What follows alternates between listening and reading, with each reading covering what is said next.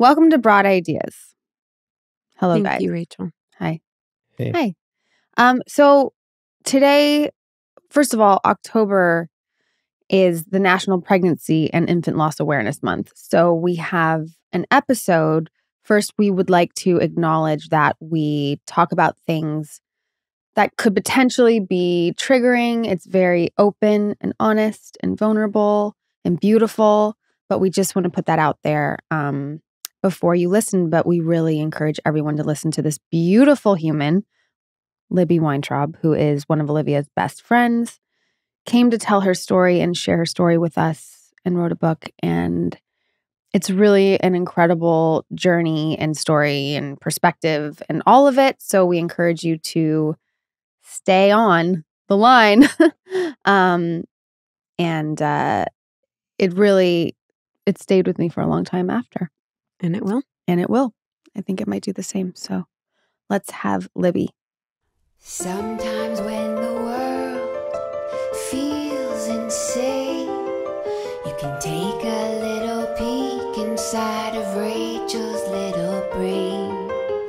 All these thoughts are swirling round and round inside. So join us on this journey as we take a little ride. We'll talk about dogs and kids and things. We'll talk about chicks and tampon strings. We'll talk about boys that make you cry. We'll talk about death, 'cause people die. You know what happened this morning? I was getting ready. It was so funny. I was like, I felt nervous yesterday, but then I was like, oh my God, they're so amazing. Like, we're going to talk about all these incredible things. And then this morning when I got up, I felt like I was like, you know how you feel, what do you call, you know when you miss school? What is it when you Play hooky? Yeah. Yeah. Like we call it wagging in Australia. Oh. Like when you're wagging, when you wag school. Yeah. But I felt like I was going to be wagging school. Like I should be like coming here, you're wagging. Yeah, like we're school. going to smoke cigarettes Yeah. and just like do bad things. Drink tequila and smoke cigarettes. You're like, I'm going to get into I trouble. was like, shouldn't I be going to work? Like, and then I was like, no, this is work. This is your work. Yeah, but This is what you get to do now. See, that's Libby right there, though. Yeah. This is your work. This is your work. Yeah. And this is your work. Yeah. This is our work. This is your work. Yeah. Having these conversations. Yeah. Having these moments. For sure. Yeah. We've had quite a few recently that have been Next level. Yeah. Yeah. And it's like as we keep getting further and further into it, the conversations keep going further and further. Yeah. And it's been like really therapeutic and emotional and humorous, everything. But for you to be able to come here and sit down with us today and talk about everything is huge. And thank you for being so open and beautiful. And I'm so happy to finally meet you. And me too. Thank you so much. Yeah. Yeah. But obviously, so you and Olivia have known each other a long time. Yeah. A decade now. A decade? Yeah. 2012 we met. Yeah, because And you I've been met- with Jeff yeah. 10 years. Mm-hmm. You met at USM. And it all happened at USM. Yeah. Yeah. It was I amazing. remember. Yeah. So tell, maybe just Yeah, so reiterate we what went to USM school together. We went to USM together, and I remember Libby stood up and shared. And I was like, what the fuck is that? Because it was like, I wasn't used to hearing people share so honestly and authentically and from their heart and soul yet. Like, now we're getting used to it, right? But back then, I remember like really wanting to experience people in that way. And you were one of the first people you stood up and shared. And I remember just being mind blown that you were sharing from the depths of your soul in front of a room full of 200 people you didn't know. Yeah. That's a big deal. And then she invited us back to her house. And we went lunch. Yeah, she's like, come to my house and have lunch. And we're like, yeah. And like we went and it was like this gorgeous, like it was another extension of her. And I was like, oh my, I remember feeling like I'm exactly where I'm supposed to be in this world because of that experience. I remember putting my bare feet on your grass and like it was just next level, like depth and incense and flowers. And I like to create like I think that's one of my gifts. One of the things I love more than anything is playing with a currency of beauty. Playing with a currency of beauty, and what does it mean to live a beautiful life? And more than just the objects that we surround ourselves with, which are really important because they all hold energy and frequency, but how to let that beauty come out more and more. And I think what I'm realizing as I get older, because when I was younger, I thought beauty was everything to do with the outside. I really didn't understand that that you can touch into a different quality of beauty through grief, through loss, through opening your mouth in a classroom with over 250 people and just pouring your heart out. And I think, just to give some background about USM, it is the only school in the world, it's currently closed now, so everything's online, that teaches a master's program in spiritual psychology. So I don't know what brought you to the program, but I was really lost. I was really lost. I was really searching for what was next. I think I've been a searcher my whole life, trying to understand why I'm here and what's my purpose. And I've gone down so many avenues. I left home when I was 17 and I moved to Tokyo. I got a very big contract with an agency there, $45,000 at 17 years old. Oh my goodness. And I'm like, great, I'm getting out of school. You're wanking? Is that what you're Wagging. Wagging. Oh, wagging. Maybe some of that too. That means something else. I don't know what that means. That means something else. I was just even as a kid, I was things were difficult. We didn't grow up with a lot of money. We grew up with there were moments where we really struggled as a family. I remember Mum telling me Dad was working away once and the company hadn't sent the money into the account. So she sold furniture so we could eat. So there's been these moments of real hardship.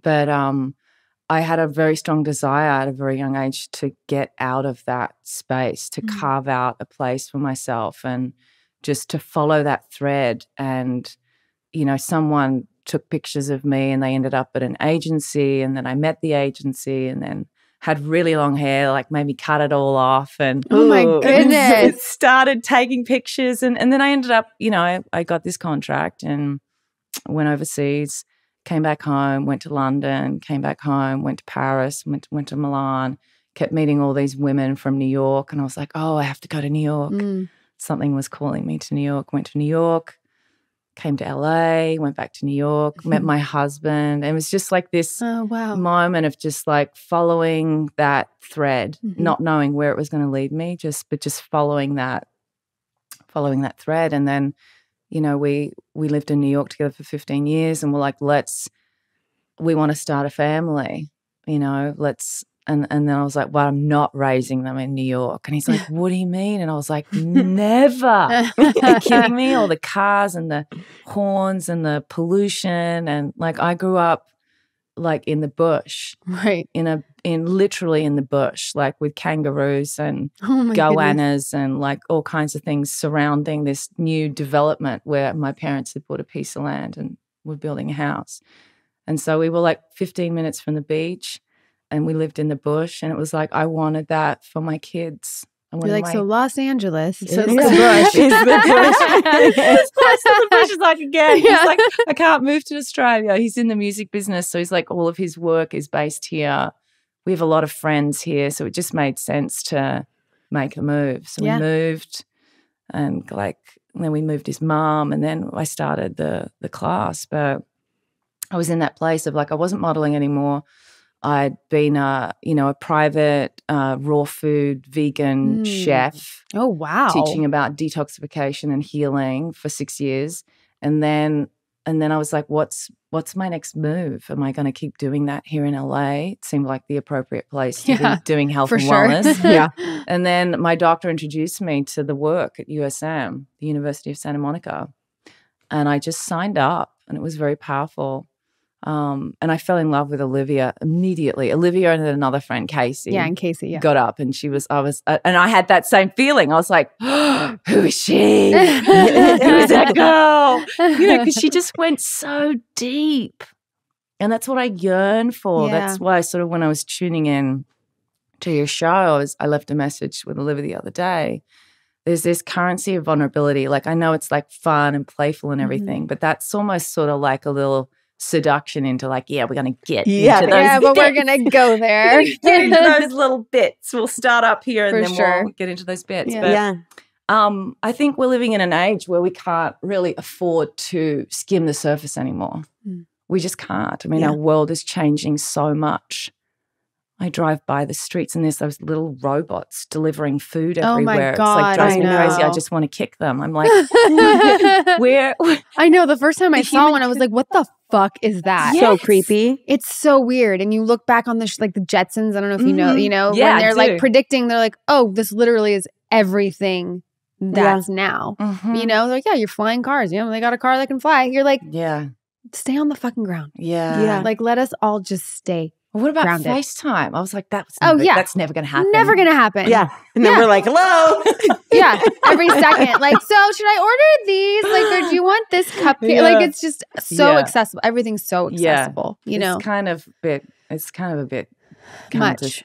It's a bit disgusting. Yeah. Let's just at be times. honest. Yeah. At times. I mean, the convenience is great, but For it's like sure. this technology is wonderful, but like how are we using it and what's the end game? Like, because I feel like we've gotten so far removed from nature, our natural environment. Like you said, just taking your shoes off and putting your feet on the ground, how recentering that can be. Just the simple act of coming home to yourself through taking off your shoes and reconnecting with the ground, with the earth. That's what your home does. And that's what you create. Like, I'm going to set this up. Like, we need to just go spend some time and it's at like you Libby's. have to go to Libby's Because house. when you, do it. It's a healing experience. From the time you walk in the door and you take off your shoes, it's that feeling of like, everything's good in this world. It was so funny. One of these nights recently, I came home from your house and I told Jeff, I was like, he was like, what'd you guys do? I said, oh, we had this gorgeous salad and da-da-da. And he goes, okay, I'm going to say this right now. The only gorgeous salad that you're ever going to eat is at Libby's house. Yeah. Because he's like, salads aren't gorgeous. He's like, but you were at Libby's house. So it's a gorgeous salad. salad. A gorgeous salad. Because she it's like she makes love to the lettuce. She doesn't, you know what I mean? Everything is just so intentional. It's intention. And then she'll come over and like give you a foot rub. Oh my God. I'm not kidding. I don't know. I love it. Maybe it's like a past life. It's an experience. Like you feel healed in her home, in her presence, in her soup. I was like, we had this amazing, it's like life-changing soup. But like how amazing if life could be more like that. And it could. Like that's a possibility that exists for us all, that we can slow down enough to be that present with our touch, with the, making our food. And that was part of the training. Like where I did my training, we had to be very intentional with the food because people were coming to the Tree of Life Rejuvenation Center for healing. So if you were in the kitchen, and we would sage the kitchen every morning and gather together all the chefs and set an intention for the energy that we would bring forward into the food that day. And if at any moment throughout the day you weren't feeling right or you got frustrated, you were asked to leave the kitchen. Wow. To walk the property or to go and sit, have a tea, and then come back.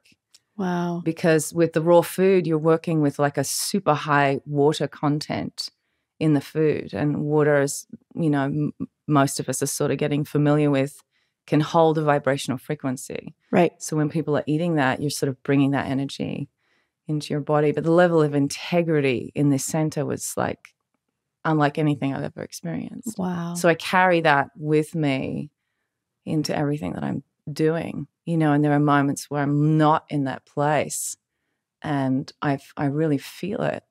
Yeah. I feel it. You can feel it when someone's really with you and really present and when they're not. Yeah. Yeah. Yeah.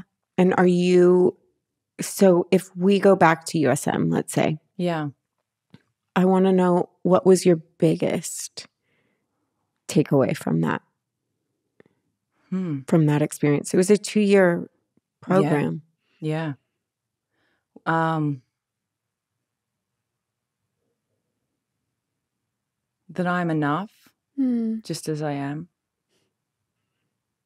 And that was a biggie for me because I'd been like really searching for myself everywhere, like in the modeling and in the next job, the next photographer, when I work for that magazine, when I shoot with that photographer. But it was always this feeling of emptiness. You know, if I lose this much weight, if I get more toned and more fit, then I'll get more jobs, then I'll feel more. And it was just this endless cycle of searching, and the emptiness always remained.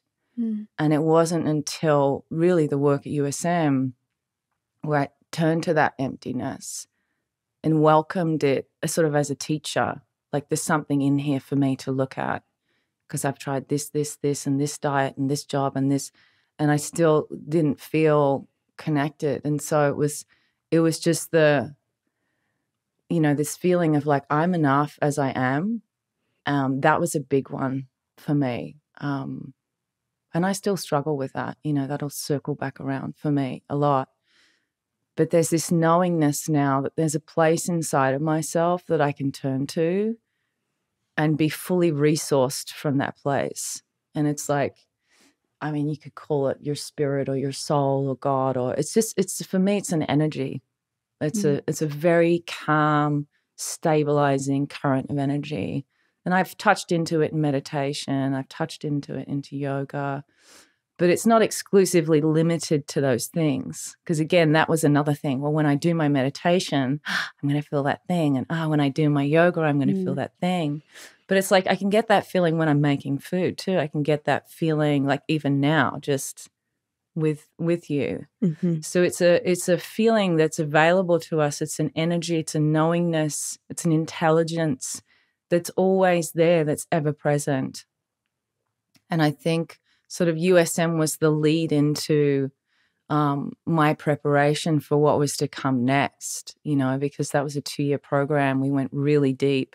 And we both got pregnant at like literally within weeks of one another. There were 5 women in the class that got pregnant literally like within weeks of I don't one think another. I got pregnant until after you gave birth. Really? No. I thought you were pregnant in the class. No. Okay, then but Because there I were didn't other get pregnant women until after graduation. It was Chica and maybe like, Sarah Gibbons. Yeah, or there were a few others.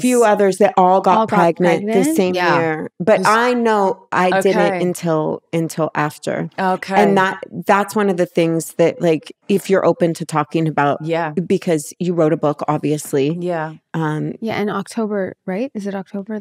Yeah. So October. So October is what? National Pregnancy and Infant Loss Awareness Month. So if we can talk about that, you know, obviously, Rachel, I've shared with you Libby's experience, but it's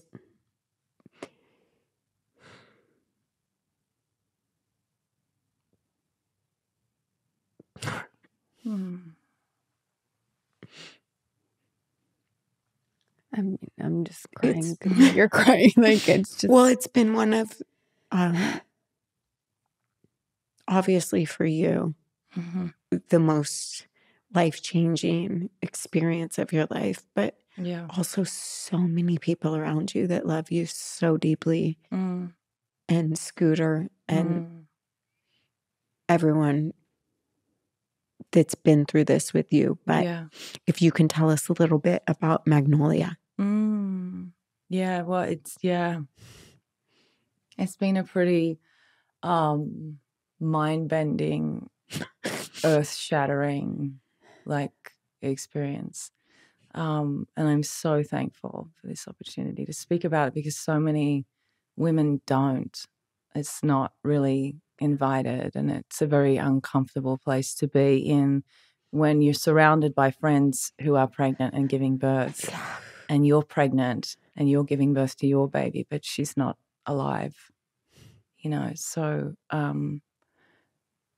there were so many levels and layers to that experience for me, but to just sort of tether it back to USM, I don't think without the skills, without the framework, without the context in which they gave us a new way of looking at life, a new way of looking at our challenges, a new way of looking at devastation, a new way of looking at death. Like without that framework, I wouldn't be sitting here today.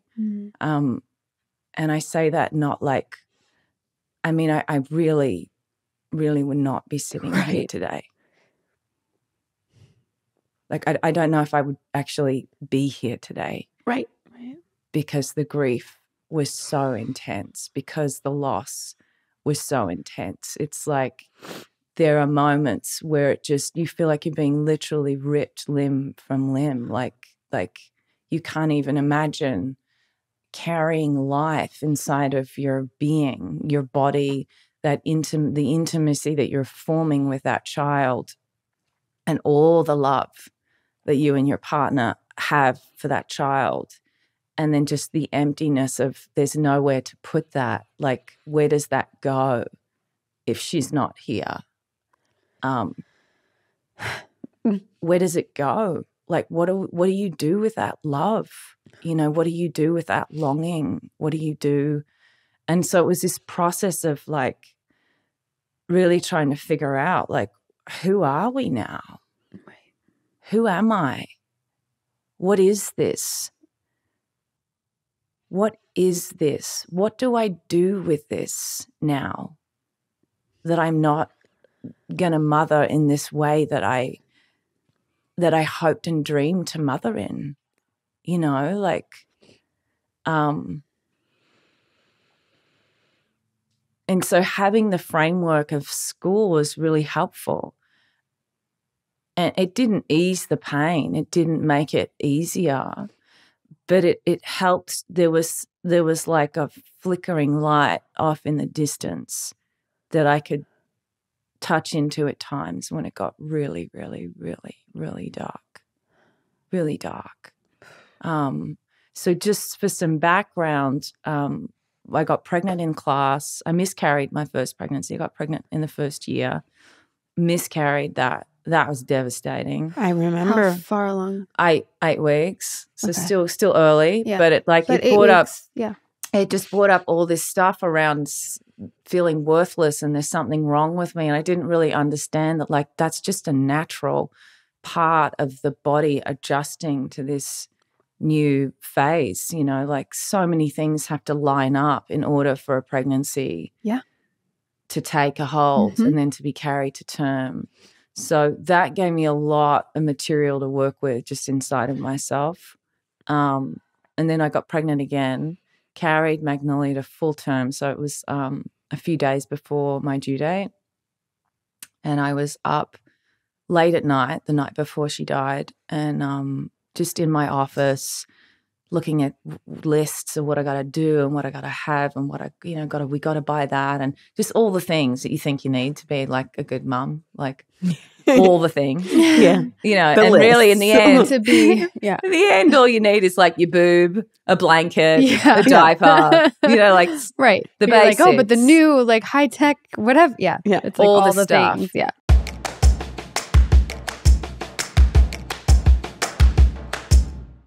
Broad Ideas is supported by Talkspace. Do you think seeing a therapist or psychiatrist would be helpful, but you don't have the time to actually find one and meet with them or afford them? Try Talkspace. By doing everything online, Talkspace has made getting the help you want easy, accessible, and affordable. When you've met your therapy goals or simply want to cancel, Talkspace has a simple cancellation process and will work with you to get a prorated refund for unused time if applicable. At Talkspace.com, you can sign up online and get a personalized match with a provider that's right for you, typically within 48 hours. Therapy can help you shift your perspective, find tools to cope in difficult times, and be a guiding light. Talkspace can help with any specific challenges you might be facing. It's the #1 online therapy platform with licensed therapists in over 40 specialties, including anxiety, depression, substance abuse, relationship issues, and much more. As a listener of this podcast, you'll get $80 off your first month with Talkspace when you go to Talkspace.com/ideas. To match with a licensed therapist today, go to Talkspace.com/ideas to get $80 off of your first month and show your support for the show. That's Talkspace.com/ideas. Broad Ideas is supported by Brooklinen. Brooklinen knows a thing or two about tricks and treats in the bedroom. Mattresses on the floor and navy sheets, definitely tricks. Luxury linens that stand the test of time, now that's a treat, and Brooklinen has enough to go around. Sweaty, bad dreams after watching that scary Halloween movie? I know I do. Luckily, Brooklinen offers a whole fleet or sheet of options, from linen to flannel, to accommodate all sleepers. Cool, hot, and everything in between. Use those old sheets for your ghost costume and upgrade to Brooklinen's seasonal picks for linens, as well as top of bed, bath, and more. I loved sleeping in my Brooklinen sheets. I had a nice, cool evening. No scary sweats from that horrific Halloween movie that I'm forced to watch every year. And I feel well rested. It's no trick. Brooklinen's best-selling linens are sure to curb those seasonal scaries this fall. Visit in-store or online at brooklinen.com and use code BROAD for $20 off your online order of $100 or more. That's BROOKLINEN.com, promo code BROAD for $20 off.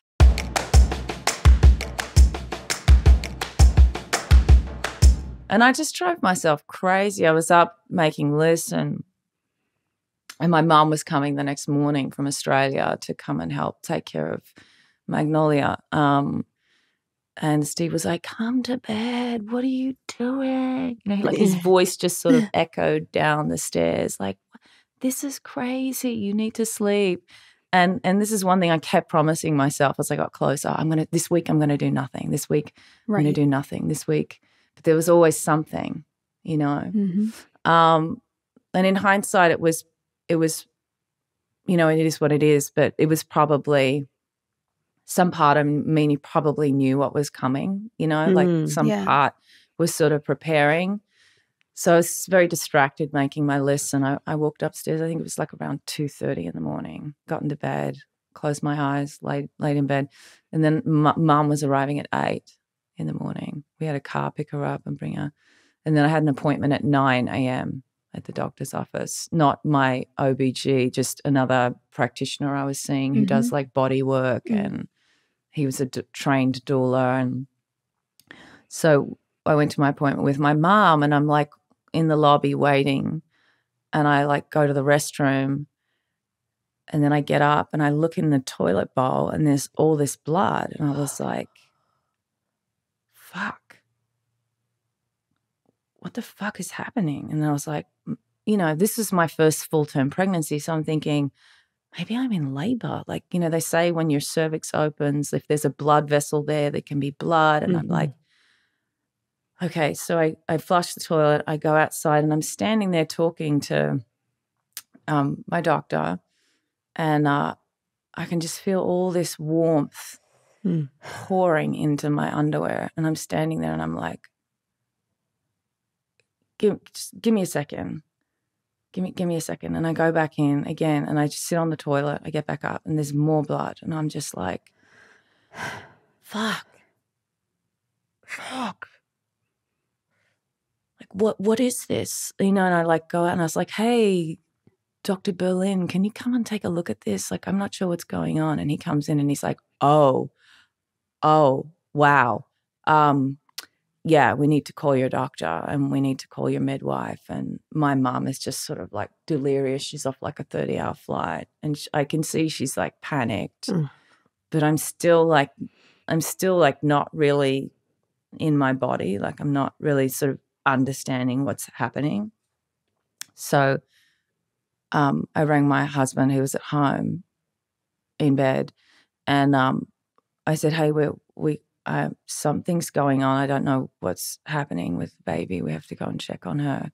So he said, call me when you get to the doctor's office. So we're driving to the doctor's office, and I called Alicia Hayes on the way over, and she said, what's going on? And I was like, I don't know. And she said, where's Steve? And I said, home. And she said, is he alone? And I said, yeah. And she's like, we're going to get Michael. We're going to go over. Let us know what's going on.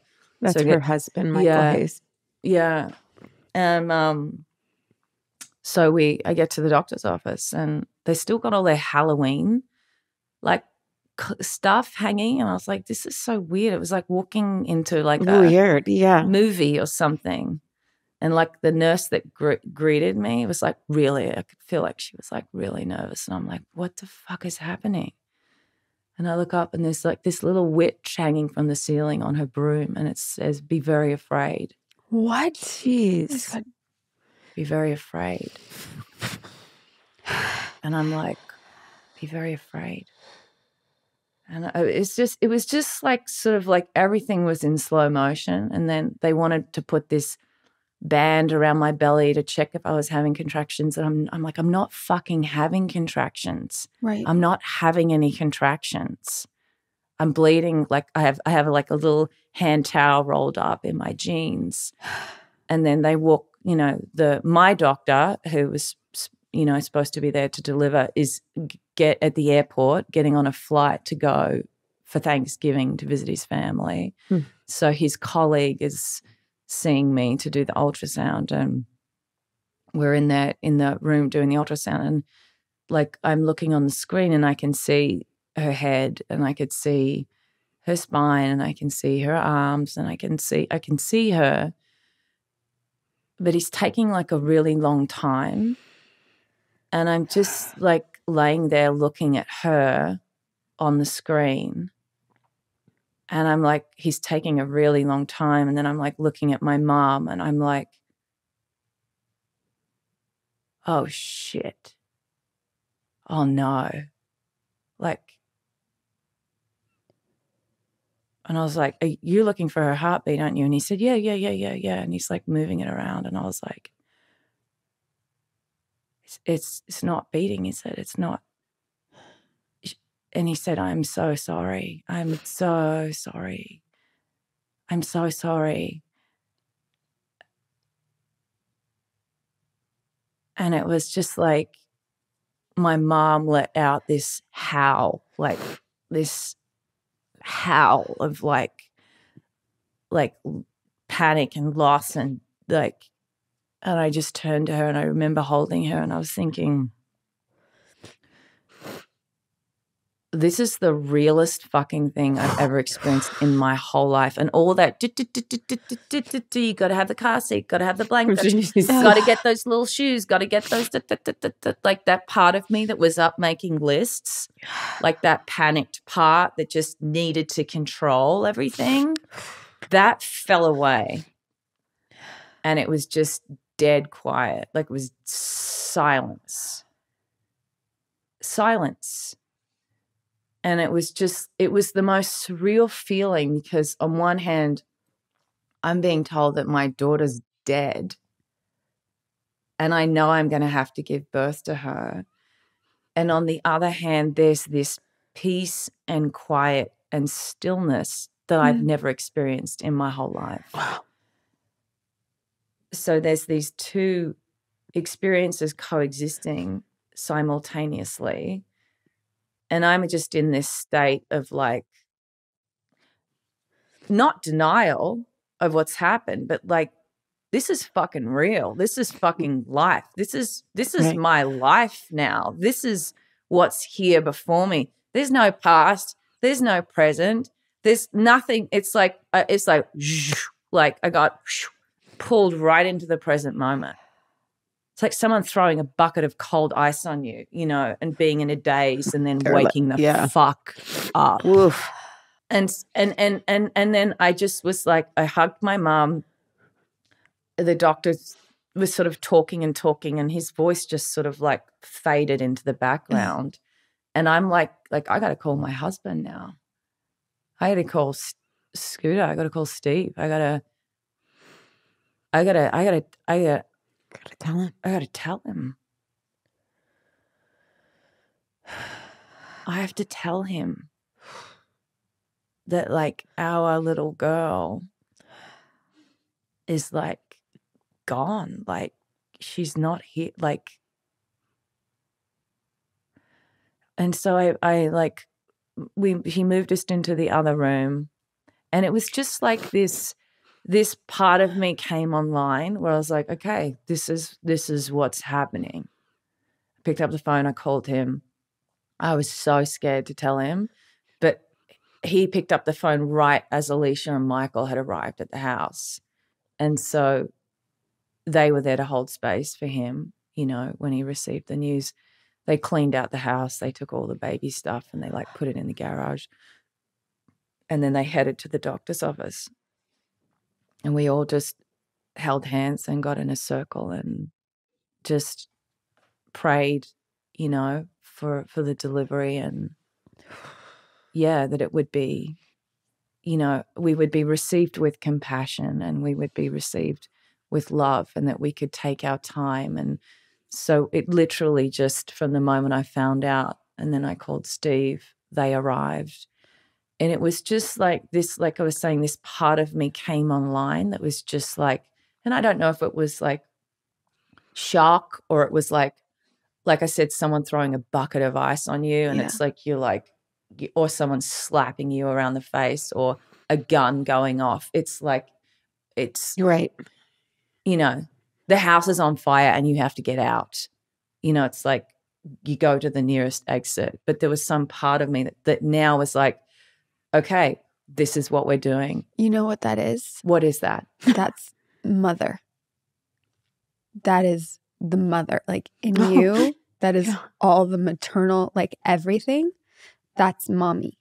And that's what that was. Because there's times where you have to just, no matter what, and that's the direction, and you're a mom. And that's what I believe. That's what that was in that moment. Because there's nothing in my experience in life, like there's nothing like being a mother, you know? And like that's just what you tune into. Because nothing else matters. Thank you for bringing that back around, because like I've lived my life for the last 9 years in some senses not feeling like a mother. Oh, you are the most phenomenal, biggest mother like I've ever sat in front of. Like, because in that moment, how you handled it, that's being a mother. Yeah, and we got in the car, I got on my phone, I write this beautiful message. I sent it to everyone.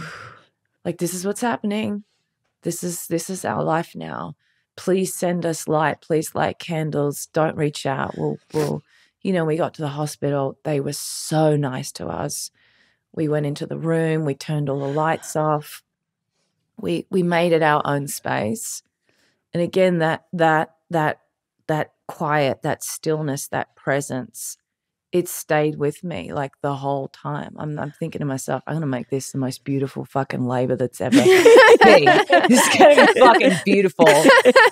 Because she's my girl. Yeah. She's my baby. You know, like, we're going to do this. We're going to do this. We're going to drop in. And like, I have all these photos that my midwife took. And there's this beautiful one of me just sort of laying on the maternity, on the bed. And I've just got my hands on her. And I'm just in this, like, you look at my face and it's like, has she been meditating for like 6 hours? It's just like this, just this like peace and calm. Because finally that part of me that had been like trying to control the whole situation, like there was no room for her anymore. Like that fell away. And like what came forward and up and underneath that is like you said, is mother. Is mother. Yeah. And I was like, and it's so funny because up until that point, I'd never been like, I need this and I need that. Can you get me this? Can you get me that? You know, and I remember someone going, whoa, you were just like so directional with everything. You handled it. Like, you know, you advocated for you. You advocated for her. Yeah. And that's what it is. Strong like a mother. I mean, it's the saying for a reason, you know? Yeah. And so many people were like, well, you gave birth to her? You mean you actually, like, you gave birth to her? Labored. You labored and did the whole thing. Yeah. I was like, yeah. what, just cut me open because she's not alive? Like, bypass that experience? I mean, so, you know, that's inevitable for some mothers. That's part of the journey. But like, no. Yeah, I gave birth to her. I labored like every other mother would labor. I took the fucking drugs. I was so like, I'm not going to take drugs. I'm going to have her at home. Have her at home. I would have all this beautiful music playing in the background. I watched all these videos. There was this one of this like woman having an orgasm while she out. I was like, yeah, that's what I'm doing. It's so ridiculous. Oh my God. You know, like the journey. It's like, that's the thing. Like as a mum, right? It's like, there's two people involved in this dance. It's you and your child. And you know, you can have all the good intentions you want about where you want to have it and what song's going to be playing when they're crowning and like what sort of incense you'll be burning and like all that stuff. That's fine. Like have your vision, do your thing. But like be open to a pivot. Oh, yeah. Be open to a pivot because sometimes for the well-being of that child, a pivot is required. And it's just that's one of the things that I'm really wanting to bring into the conversation now in regards to mothering and birth, childbirth is like, where's the middle lane? Right. Where's the middle path, right? You're either in the hospital camp or the home birth camp is what I found. There's very much you're in this lane or you're in that lane and there's no real sort of like sober discussion around, well, what's the middle path if it's not going to be this? It's like, no, don't want to talk about that. Right.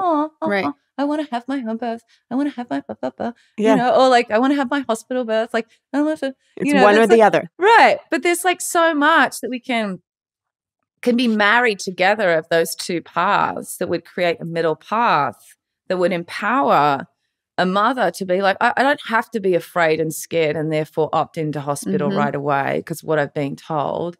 And I don't have to necessarily be dead set on home birth, even though that's probably, you know, some women prefer that. That's the route I wanted. I wanted to be in my own home with my own food and my own bed. And like that just felt like if I could do that safe, which is why I got a doctor and a midwife, then that would be my ideal choice. But there was a part of me that was like very arrogant and very naive and very like, no, I'm having my home birth. Right. You know, all my friends had, Jackie had it, Alice had it, blah, blah, blah. All these like friends had it. So that's what I want. And it's like, well, but maybe that's not what you meant to get. Like that's right. There is another person involved in this equation called your child. And there's a feedback loop, right, between the mother and the child.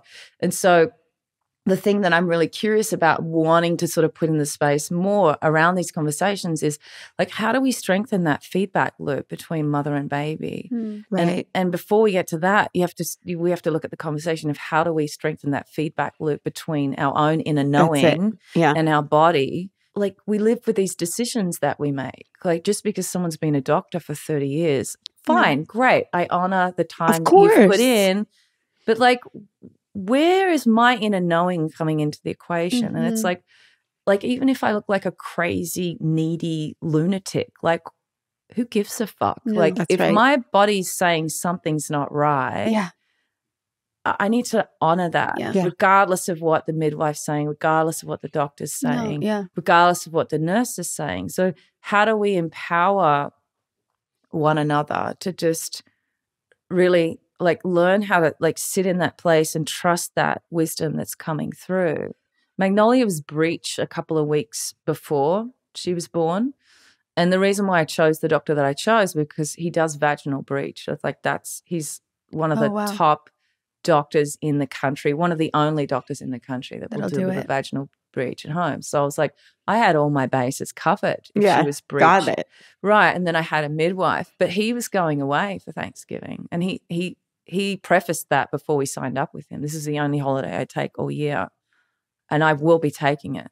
So if she comes during that time, you'll be in the hands of your midwife. And I was like, cool. But then she turned. She turned, and I was like, shit, what do we do now? Because without him, like the midwife can't deliver a vaginal breech. It's C-section. Yep. And I was so freaked out about that. That was my one thing. Like in my one thing, like if you had said, what's your worst case scenario?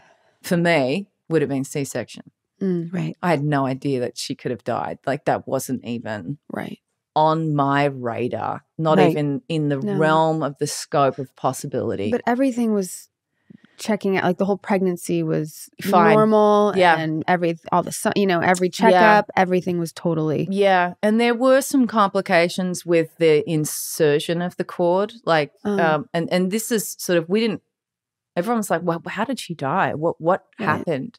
So we didn't know until she was actually born. She came out and her cord was not attached to the placenta. Mhm. Oh, So at some point over the course of 24 hours, her cord came, something happened, whether she pulled on it or whatever. So we delivered her, and I'm in this whole moment with her, and then obviously you then have to give birth to the placenta, but it wasn't coming out. So the doctor actually had to reach inside and take it out. Mm-hmm. And then when he took it out and he looked at it and he inspected the placenta and then he inspected the cord, he realized that she had something called a velamentous cord insertion. And it's like very super rare. But I would say, without getting too technical, the easiest way to describe it is have you ever seen a tree where it's got the trunk but the roots are above the ground? Mm-hmm. Right. They're not inside. Yeah. Mm-hmm. That's what a velamentous cord insertion looks like. So all those roots that are supposed to be protected underneath the ground are now exposed and very vulnerable. So we didn't know that when we embarked on the process of doing what's called, I think it's called a version, or where they turn the baby. Mm-hmm. Mm. So we were a couple of weeks out from my due date. And so we sat with our team and we're like, well, what do we do here? You're going out of town. If she's coming while you're out of town, we're kind of screwed. Right, because it'd be a C-section. You mean. Yeah. Yeah. So they were like, that was sort of talked about, but it was more like off the table. It was more like, okay, there's acupuncture, there's certain yoga positions you can do to turn her. And there's this amazing practitioner in LA that you could see. He's wonderful. He's a doula. He's been in the birth field for many, many years, and he's very skilled at turning babies. So I was like, okay, well, I'll meet with him and let's see what this is about. So he said, there's no forcing. We do it over the course of maybe 6 to 8 sessions. You lay on a table. We just sort of massage all the myofascial tissue around your hips and your back. And then we tilt the table like this so that the baby sort of moves down.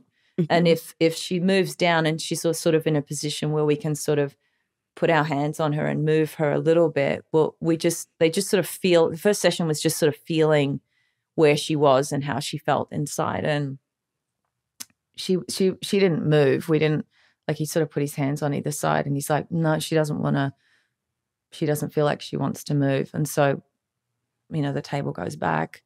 I go away. I come back a couple of days later. We try again. Nope. Okay, came back. Table. Nope. And then I kept thinking, like, on the third session, like, I wonder why she's not moving. And I rang my mom, and my mom was like, well, I don't know, Libby. She said sometimes the baby will turn the day before. Yeah. Mm-hmm. And I was like, but I'm and I'm panicking because I'm like, what am I going to do? And had I had like another person in my field of influence that could have said to me, sat me down and been like, I know you have this beautiful vision. I know you want to have her at home. I know you're fully sold on the fact that not having any drugs, is going to be healthier for her. I get all that. But what's the ultimate goal here? Right. What's the ultimate goal? Well, it's to have a healthy baby, to deliver a healthy baby. Okay, so what are, there are some other options available to you. It's like a really sober conversation, but the team that I picked, they're amazing at what they do, but that's not their scope. Right. Yeah. So it was not. They're going to help you do it this way. Yeah. Yeah. And I think C-section was brought up, but I was just like, well, okay, that will be my last resort. Right. We'll try this, and then that will be my last resort. So on the 6th session, she actually turned. We did the massage, blah, blah, blah, turned around, and she flipped really easily. There was no pushing or forcing or anything. It was just very like, she turned. And then we did a couple of follow-up ultrasounds and she was doing fine, like really well, strong heartbeat. And she was 6 pounds, 2 ounces. She was not a big baby. No, but that's 21 inches Shepherd was long. only 4. Right. Really? Yeah. Oh my gosh. Little teeny weeny. Yeah, 6 is, I mean, No, that's 6. My daughter was 6'11". Wow. He was 6'9". Yeah. Wow. Yeah, so she's Yeah, decent. she was So full. she- She was fully. Mm-hmm. Yeah, so she turned and then, you know, we did ultrasounds leading up and then something happened that night when I was downstairs on the computer. Like that was sort of. You could feel it, you mean? I couldn't feel something going on because I was like so in my busyness. But at one point I saw this like, it's going to sound so strange, but I saw this like flash of light out of the corner of my eye, like a yellow gold, kind of like if someone turned a light on and I just sort of turned my head and then I didn't see anything and I just sort of went back and closed my computer and went upstairs. But in hindsight, I feel like that was probably when she left. And I went and laid in bed and you know, the midwife was like, well, when did she move last? And I was like, fuck, I don't remember. I don't remember when I felt her move last. But there was something around like, so did turning her, you know, did that, was that the cause of her death? No. But did it compromise her? It's like, absolutely. Abso-fucking-lutely. Yes. Yes. With a velamentous insertion, turning a baby, not a good idea. I'm sorry. Like, I don't care. That's okay. You don't like need to where be you sorry. stand on the spectrum. Like, I had a girlfriend call me, oh gosh, maybe a year and a half ago. She was in the same position. Baby had turned breech. She wanted to have a home birth. And I was that sobering conversation. Yeah. That sobering conversation I wanted to have, I got to give that to her. Yeah. And I was like, honey, I know what you want and I know your philosophy of life and I know that this is the path you've chosen. And guess what? Your baby's chosen something else. Yeah. Right. They have different plans. Life on life's terms. What if this is what he wants? Like, because when I said to Mum, why isn't she turning? She said, well, maybe she's comfortable there. Yeah. Maybe that's where she wants to be. And so this is another thing like that I think is so vital in this conversation with mothering. Like, pick your lane, but be open to the middle path. Be open to the pivot. Everywhere, not just in mothering. Everywhere. In every Yeah. way, shape, and form. It's one of the biggest things I talk about with pregnancy and having babies. And I've had miscarriages. So I've had losses, never carried, you know, they were early on. But with birth, I even remember going into it being like, I'm open to whatever. Like, whatever it is. Like, sure, do I want an epidural? No, I'd love to try without it. If I need it, will I take it? Fuck yes, I will. Wow. If, you know, will I always knew I was going to go to the hospital because I was like, you know, I'll just, whatever. It just feels safer for me. Yeah. But I was open to anything. I'm like, if it has to be this, or this. So that's like a conversation I always have. It's like, you don't like relinquishing control, which you have to do a lot, you know, with kids and everything else. But really doing that in the plans, because what plans can you make when it's really not up to you? Right. And there's nothing more out of control than having a child inside of you. No.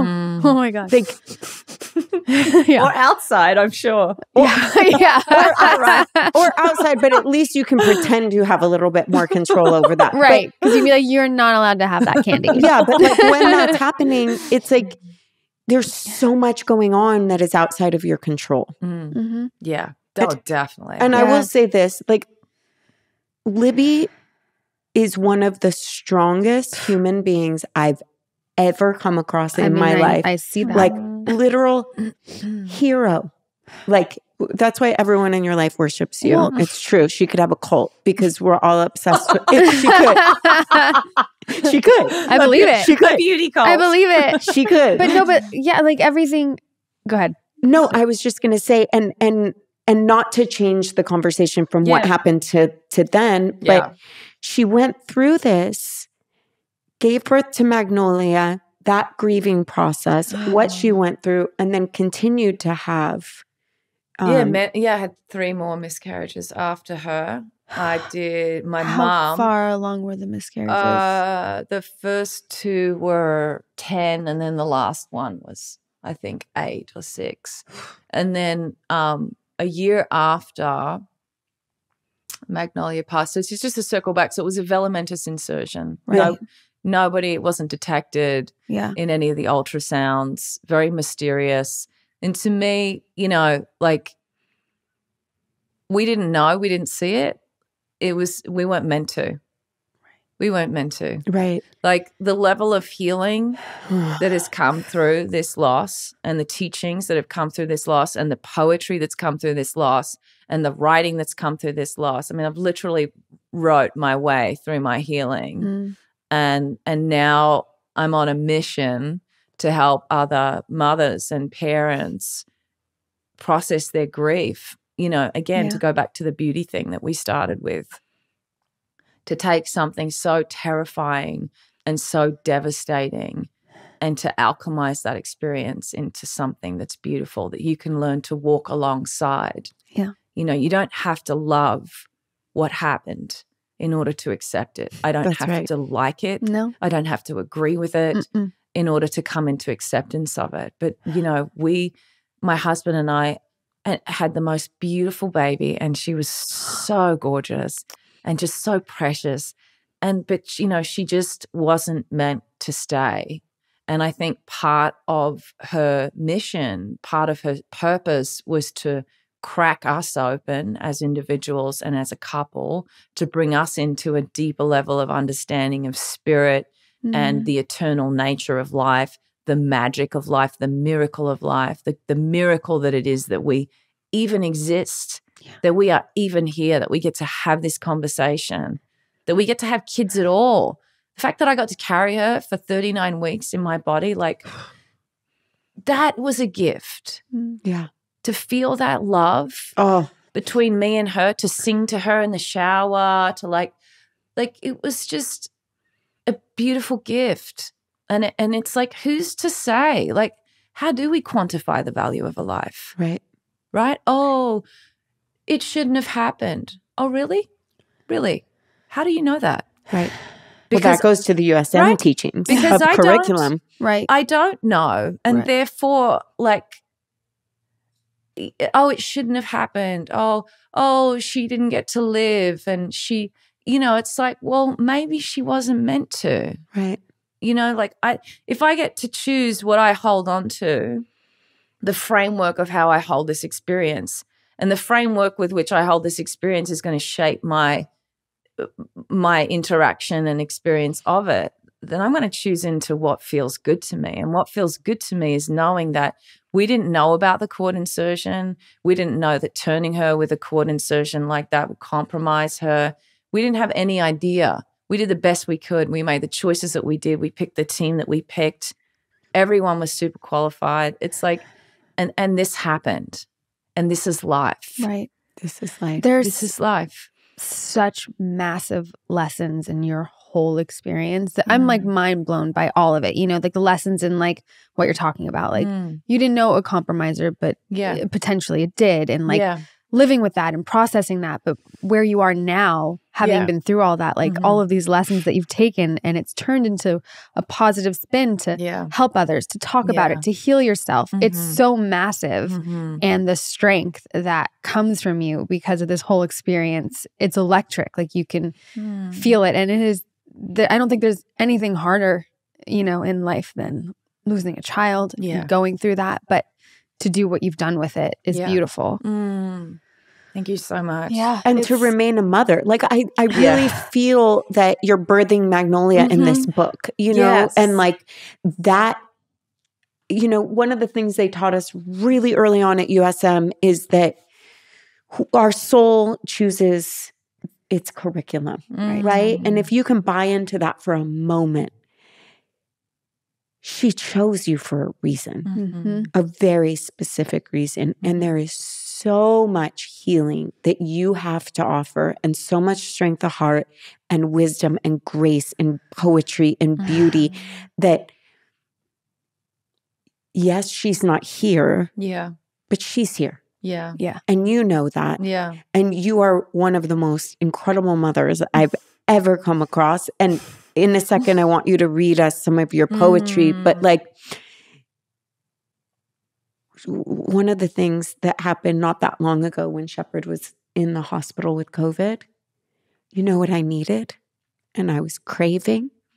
And Libby wrote me and she said, "What do you need from me?" And I said, "I need a weekly call with you. I need you." And she would show up on that weekly call and pray with me and be there for me and mother me with what I was going through with my child. And every day she'd say, "What can I do for you? And what do you need?" At the scariest time of my life, you mothered. And you continue to mother. And I'm going to keep on mothering. Yeah.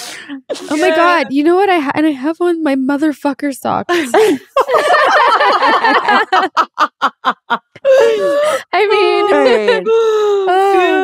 not even intentionally. Would you just like flip? Yeah, flip to somewhere and because Rachel's never heard your poetry. No. So it was amazing. The night we got home from the hospital, that night, it was like 2 a.m. and I like couldn't sleep. I don't know if it's because I still had the drugs in my body, the Pitocin or whatever. I was like, but I kept hearing these words in my mind and they wouldn't go away. They just kept circulating over and over and over again, over and over and over again.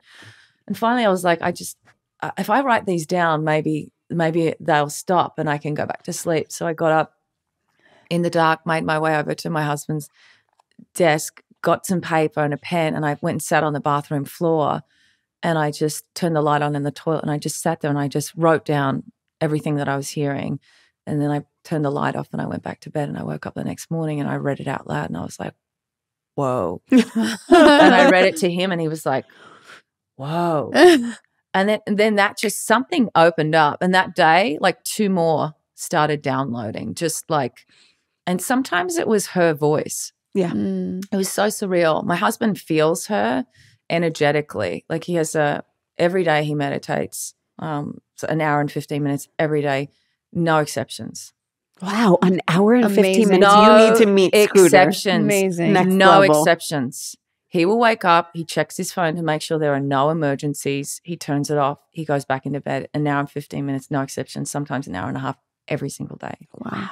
And it's in his meditation, in his heart, where he calls to her. And he calls to her to feel her and says, come be with me. Come be with me in my heart. And so his relationship with her now is very like metaphysical. It's very energetic. Yeah. And I said, what happens when you call her into your heart? He says it's like zhuzh. It's just like this. If it had a sound, it was like zhuzh. It was just this feeling of like a surge of energy. And I'll ask her questions, yes, no questions, and and he'll get a surge of energy if it's a yes, and he gets nothing if it's a no. So I was like, wow. So he connects with her that way. I hear her, like when I'm really quiet, I can hear her, or on Mother's Day, I'll write to her. I'll just take a pad of paper and I'll write to her and just ask, inwardly, like, is there anything you want to share with me? I do this with my own mum too. Because a year after Magnolia died, my mum got a brain tumor. She got glioblastoma. It's just like one of the most severe diabolical forms of brain cancer, and almost guaranteed. Like I've heard one doctor it's called glioblastoma multiforme, so GBM. And one doctor said, "Oh yeah, we used to not joke, but we used to talk about glioblastoma in medical school as meaning goodbye, motherfucker," because it's very hard to recover from. You're gone. So Mum got glioblastoma, and 1 year later. 1 year later, and then we did 18 months of treatment, and then she passed away. And then a year later, my husband's mum passed away, and within 6 weeks, his dad, completely living on the other side of the country, he passed away too. So in the scope of 5 years, we lost our daughter, both our mothers, and his father. And it was just one initiation after the next. like these death initiations. And it's like the thing that the death has taught us, really, it's because to distill it down is really how to live with gratitude, and how to live with an open heart, and how to be discerning about, like, what am I doing with my time? Yeah. Who am I investing in? If there's no circuitry in that relationship, gone, got to go. No, thank you. No anger, no animosity. Don't have time for it. No, nothing. I need some fucking circuitry here.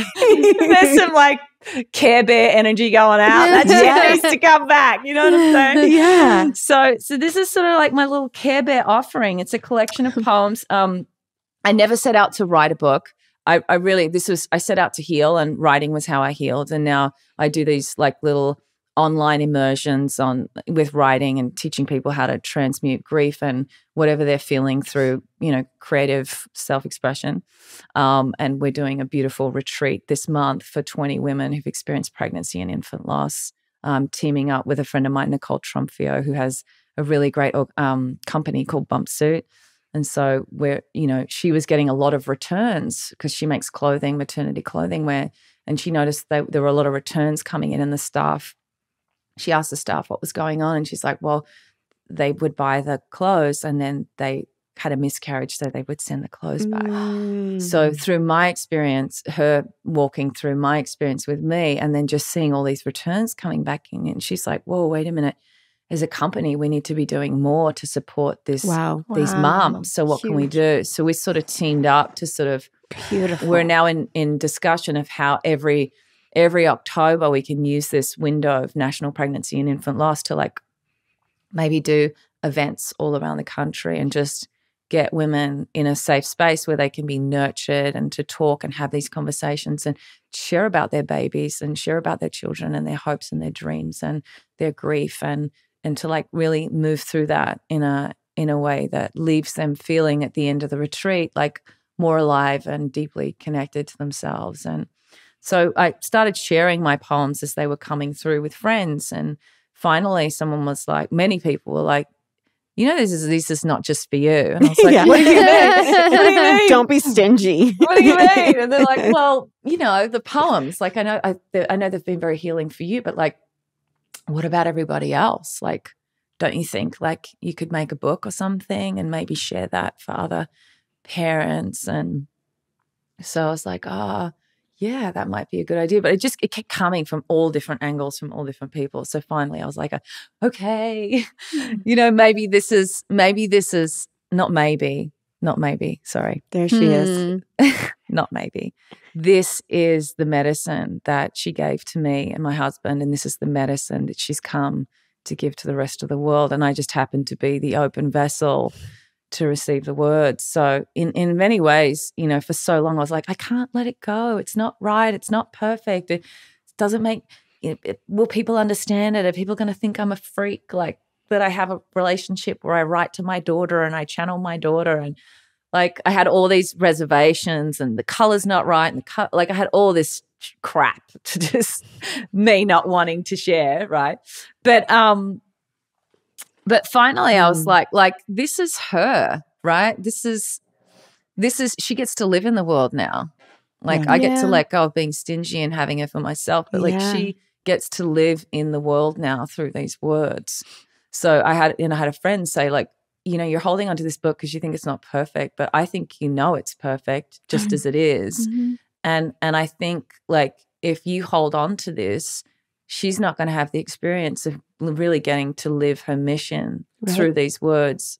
So you have a duty to your daughter to let this go. So this is it. Like my friend designed this beautiful cover. Absolutely gorgeous. And I love the cover because it's like this image of a shadow, which I thought was a really beautiful choice for him. And it sort of ties into the quote on the back, which says, in the shadow of the deepest pain I've ever known lies more love than I ever knew possible. In the shadow of the deepest pain I've ever known lies more love than I ever knew possible. And I couldn't fathom at the time that I could feel the way I feel today, and that I could still have a connection with my daughter and yet be sort of raising her in a different way, like just keeping that relationship, present in my life. We celebrate all her birthdays, and on her first birthday we planted a big magnolia tree in the front yard, and every year we build an altar with roses and flowers and incense, and we sit under the tree. And her first birthday fell on Thanksgiving Day. How's about that? How's about How's it? about that? Thanksgiving Wow. Day. This is her first birthday. So we had all our friends come over and we wrote what we were grateful for, and we just hung them in the tree, like hundreds of little prayers. Everyone just wrote a handful of things they were thankful for. But I'm very thankful for all the people that have helped me sort of bring this book into fruition, and I'm so excited to share it with you guys. But it's poetry, so it takes about an hour to read cover to cover, but I thought I could just sort of like open it up and maybe just open we'll it see up what and happens. Yeah. Okay, so this is titled This Holy Labor. We give birth day and night, night and day. Each thought and feeling, our silent becoming. Are we even conscious of all the ways we nourish or diminish this holy labor? God, in these hands, I felt you there in her silence. I saw the miracle, even in her stillness. No book could describe, no way to this knowing. God, in these hands. That's what I felt when I was holding her. It was like the holiest experience of like the stillness, the peace, the quiet. Everything I'd been searching for was there right in my hands, and it just felt like we have no idea like how amazing we are. We have no idea how special we are. I think we forget time and time again, like we wake up and we move into our routine and we forget like what a miracle it is to be alive. And it took holding her, holding death in my hands for me to realize like I wasn't living. Yeah. And so that was sort of I think that's death's invitation really. It's like, like to take an assessment. What is it when you get sober where you take an assessment of your life? Inventory. An inventory. Yeah. Motherhood. Against my naked chest, I held her lifeless body. I dissolved into nothing. The light I couldn't find in someone else's dogma, I saw in her beautiful face. Her death is a holy tapestry stitched into this body.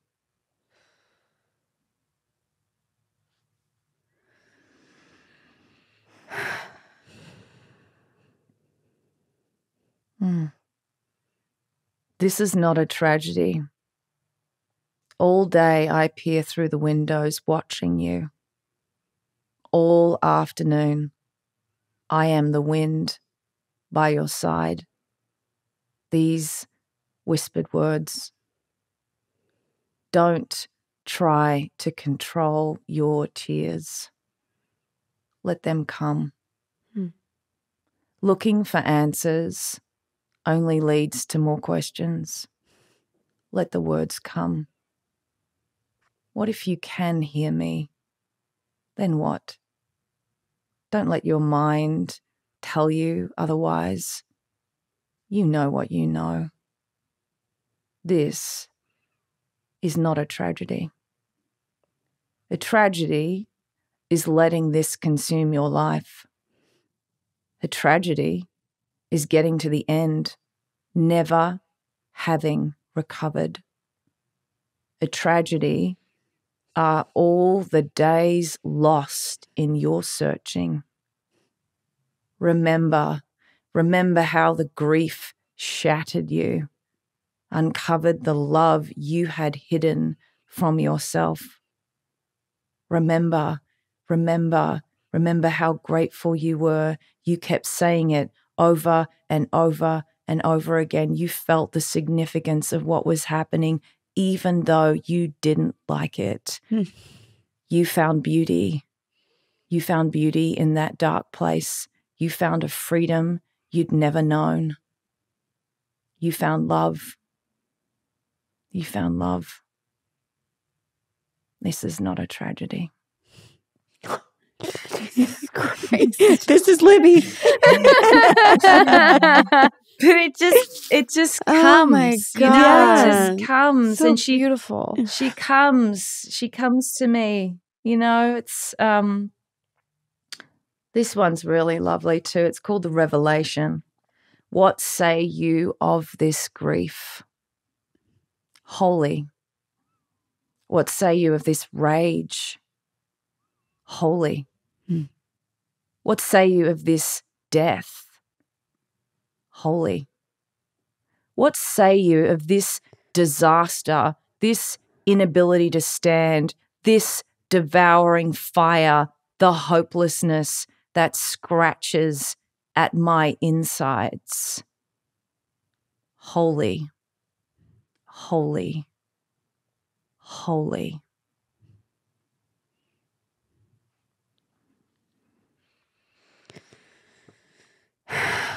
Holy. Holy, Yeah. holy, holy shit. Holy motherfucker. Yeah. But it is that, Libby. It's like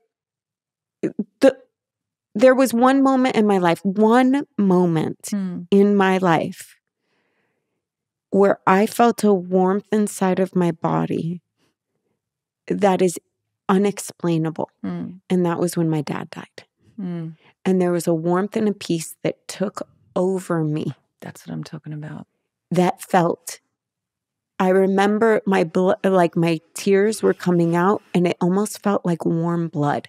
Like there was I got this like warmth that took me over. And for the first time in my life, I felt peace. And it was, and I never felt it again.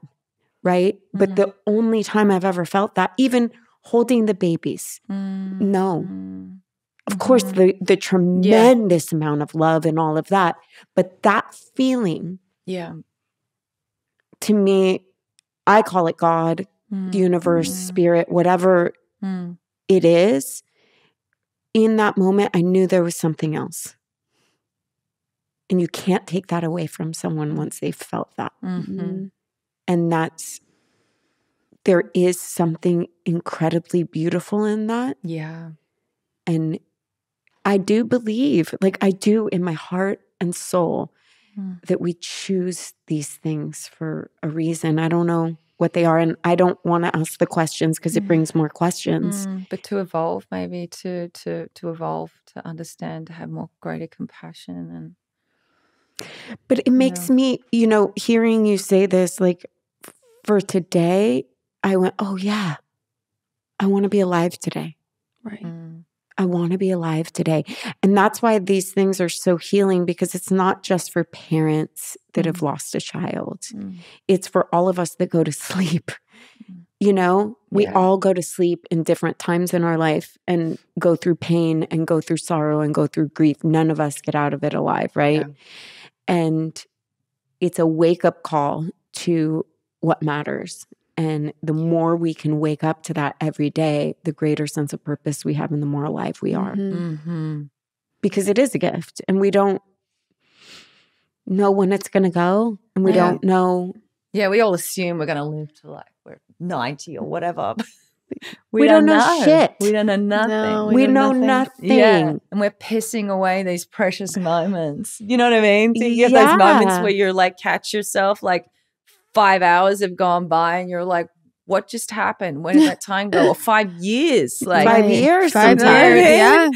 Yeah. What am I waiting for? What am I waiting for? Why are we waiting? Yeah. And even when you said like you questioned like, oh, is it going to sound, whatever. I'm like, God, we all do that. Even with these tremendous gifts inside that you have to offer the world that could help heal tons of women, not feel so alone. The mind comes in and is like, Yeah. Right. Keep it Oh, in the your mind. fucking journal. Like, keep it to yourself. Yeah. Yeah. I know. Right? Yeah. Yeah. I was going to say, I had a beautiful therapist that I was working with, and she would always tell me, like, you keep putting yourself back in the ring. Mm. And that is living life, right? Like, no matter what the outcome, she's like, you can survive anything as long as you keep putting yourself back in the ring. And every time. And so every time I'm going through something, I remember that. And I'm like, fuck, this hurts. But you know what? I went for it again. I keep showing up in my life again, because otherwise, like you said, it's just going to pass by. And then you look back and then. And that's a tragedy. That's the tragedy. That's the tragedy. Right. That's the tragedy. Yeah, exactly. But what a gift that you now, that she's given you, that the experience has given you, what's come through you. Yeah. Now you're putting it out there. And like you said in the beginning, how it's something that people, it's uncomfortable to talk about. Yeah. Yeah. But it's awkward, but what is bigger to have gone through than that? Yeah. And like to feel alone in that, or the grief you feel in that, but to feel like if there is a community or other people that can relate, or you can share, or you can help heal, I think these are the most important things to talk about. Yeah. And what do we miss out on when we don't have these conversations? What do we miss out on? Also, Don't you think it's weird that we spend so much time preparing to give birth? Like, we read all these books, we watch all these videos, we have all these doctor's appointments, we go to meditation, we learn about hypnosis. Some people, like, we do all this preparation for bringing life into the world. But like, how much preparation do we do on the other side? Like, the other bookend of this experience called our life is death. Right. And we spend all this time preparing for birth. And yet on the flip side, probably the second most powerful, if not the most powerful experience of our lives, the second most powerful, I don't know, is our death. Right. Is our death. We just And avoid it, right? Right. But like, there are so many amazing books and Tibetan texts, and like, there's a way, I think, in which if we could open ourselves more to understanding the inevitability of the dissolution of this physical experience, it's coming for all of us. Right. Like how to meet that moment. Like, I want to meet that moment with so much presence and consciousness that's available to me, and softness, and like, and I think like just even watching my mom in preparation and edging towards to meeting that moment, there was a part of her that was like, so like, it's even in here. She said to me, this is in the epilogue, I had this conversation with my mom. It was so powerful. She said she wasn't afraid of dying. And I'm like, what do you mean? She's like, and she said, well, in my meditation, like, she had this experience in her meditations. And I was like, well, tell me more about that. What do you mean? The most memorable talk I had with my mom during her sickness was about dying. I remember sitting in her room in palliative care one day, and out of the blue, she said to me, I want you to know, honey, that I'm not afraid of dying. She continued, saying that in her meditations, she was becoming aware of herself as pure energy, an infinite energy not bound by this body. She described this energy as a warm, golden light. And she said it felt wonderful. She said that she was unafraid because she was starting to realize this energy was who she really was. And this energy, quote, never ends. She said, I'm not afraid to die because I'm just opening and closing the door. And when I asked her to tell me more about that, she said, death is like opening a door and walking through to the other side. When I close my eyes, when I close that door, I will no longer be Joan. I will no longer be who I think I am, but I will remember who I have always been. This energy that is everywhere and everything. In the years that have unfolded since Magnolia and my mother's deaths, I've come to realize that I can choose to live each day in gratitude for the time I got to share with them, or I can dismantle my life and let everything I love fall to the wayside because of what happened to them. Yeah. And that's the choice point right, that's the choice point. Mm-hmm. This is a tragedy, or this is an experience that's really fucking gnarly and harsh and the hardest thing I've ever been through in my whole life. And maybe there's something in this for me. Maybe there's an opportunity here for me. You know, maybe there's a gift hidden in this devastation, you know, because like yeah, if anyone was going to sign up for it, it would be her. I can just see all the souls, and she'll be like, "I'll do it." Like, I literally see Libby being like, "I'll do it. I can do this. I'll be the mom. Yeah. You be the daughter. I'll be the mom. Yeah. We'll write this writing that's going to help heal. But like, that's an enriched life. That's a life looking for purpose and looking for every opportunity to make something out of it versus every opportunity to be completely broken. Because, and I don't know, you're the one on the other end of it saying that there is a choice. And I don't think a lot of people know that there's a choice in that. Yeah. Because I think it's so blinding that they may not feel that there's an opportunity to have a choice in that. Yeah, I get it. I was definitely in that place. I mean, it will be 9 years this November. She would have turned 9 this it's the year. same exact age as my daughter. Wow. Yeah. And I just look at little girls now and I'm like, oh my God, what would her voice sound like? And what would her hair, like, what would it feel like to run my fingers through it and like to like dress her and buy her things? And so we're getting ready to do a beautiful book launch. When are you doing it? So we're doing it, we're doing like a small gathering for like the people who are really sort of there in the beginning for us. I sent the invite out last night. You should be getting it. You should have it in your inbox. But yeah, we're doing it on this beautiful rooftop in this amazing healing oasis. Oh, you told me about that. Yeah. In the like overlooking the Hollywood Hills. It's like it's sunset with like lights and candles and like Moroccan style rugs, and like I'll read from the book and I have a friend that's going to come and sing some songs, and we're basically going to just bless the book. We're going to make an altar and pile the books and some crystals and flowers, and it'll be the new moon, which is sort of like a nice portal to sort of send intentions out. So we're just going to gather people to light a candle, to honor someone they've lost, and then also just to sort of put some good energy into the book before we send it out into the world. And I decided to self-publish because the whole route of like looking for an agent, looking for a I was just like, no, I got to get these out now. It doesn't have to be perfect. It doesn't have to be a traditional like rollout. But so we've made this book. I found a really great company, and coincidentally it's called Book Baby. So I was looking at different vendors and I was like, oh, Book Baby. That's kind of cute. So I'm rolling it out through them, and it'll be available on their platform. It will be available on Amazon, but I really want to channel everyone to Book Baby because we are donating 100% of the proceeds of this book to Every Mother Counts. It was an organization that was created by Christy Turlington. Yeah.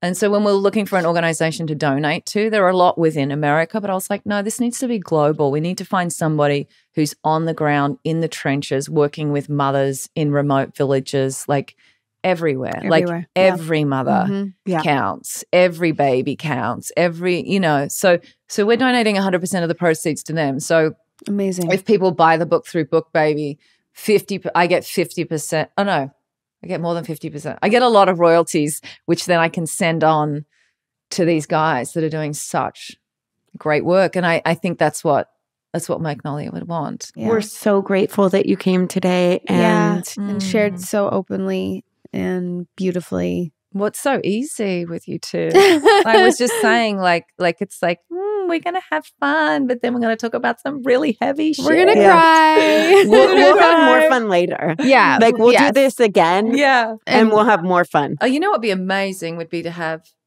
Steve come on. I was thinking that. I was like, you need to talk to him. Yeah, you said that. He's amazing. I mean, he's incredible. Everyone calls him Scooter. That's his like nickname. Yeah. But like when we started dating, I was like, I can't call you Scooter anymore. That's so weird. Because that's like when I was his friend. I was like, yeah, Scooter's my friend. You know, like, cool. We're friends. And then when we were dating, I'm like, it's not sexy to call you Scooter. He's so cool. Scooter. It's like insane. Yeah. Can you make out with like that's so weird.